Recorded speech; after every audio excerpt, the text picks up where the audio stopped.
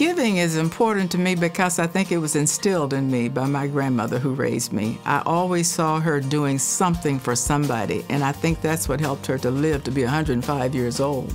Arkansas Community Foundation is one of Arkansas's greatest assets. It's not only an asset for the state of Arkansas, but it's an asset for the communities and citizens of Arkansas. It's compassionate and passionate about giving opportunities to individuals and organizations to collect their money, to grow their money, and to distribute their charitable money to citizens that are in need of help and to improve the quality of life for citizens in those various communities.